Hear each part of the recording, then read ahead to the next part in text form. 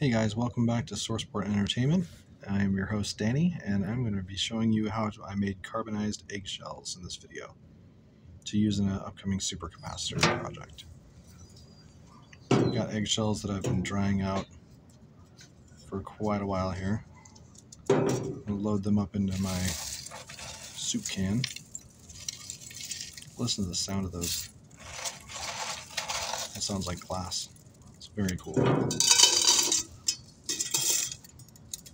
Get those all loaded into the can.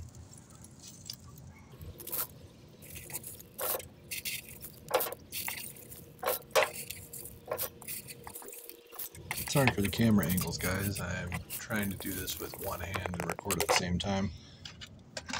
To do this process, I'm following the same process as a similar video that I released about how to make charcoal at home. You want to put them into the can and have it be sealed up so it's an airtight seal so that the oxygen cannot get to the eggshells. So I get those all loaded in there. Close up the can. I'm going to seal it up and put it into my fireplace. And get this fire roaring and heat your house at the same time to save some energy there. There's basically no waste in this process. And let it cook for about an hour to 2 hours. And here is the finished result.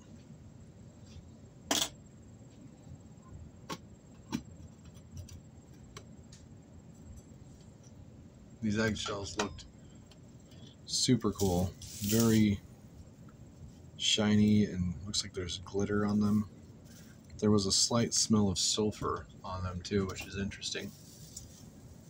And I've seen articles about supercapacitors and experimentation that some peer-reviewed studies have been doing with carbonized eggshells as the type of graphite that's being used in the supercapacitors, and wanted to try and make some for myself.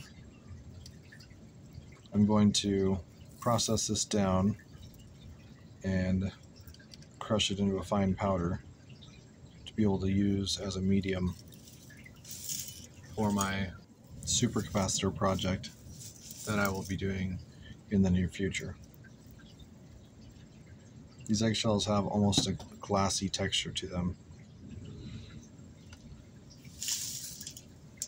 Transferring it into a permanent can where I can process it down farther as well.